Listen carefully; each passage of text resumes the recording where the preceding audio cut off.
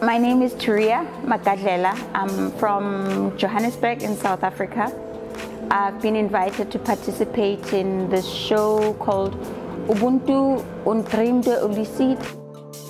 I already started making it in 2019 because some of the stockings that are here were donated by a company called Panty in Istanbul.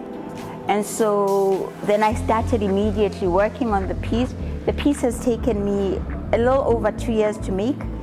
It's a collaboration with about 5 seamstresses, and it's or more, about 10 maybe. And it's also a collaboration with the various people who bought me the material or who went sourcing the material.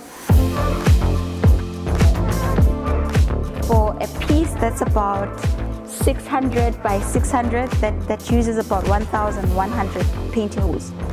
So all in all, I'm not sure how many I used, but I used a lot. I think all in all, maybe I used up to 20,000 painting hools. I'm not sure.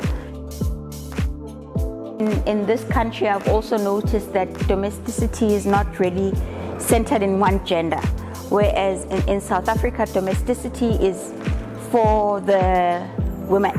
So it's the woman's job to be domestic for everybody, for the father, the children, the sisters, the brother, which is quite a lot of work when you have to find socks for everybody in a small house and get everything organized. And I'm not complaining about it because you learn a lot, and it makes, I think it's one of the reasons that African women are a little bit stronger than African men. I use the colors to talk about the transformation of girlness to womanhood to basically the end of your life where you are still the girl, but you literally are a shell of yourself. So it's also about ageism, it's also about sexuality, eroticism.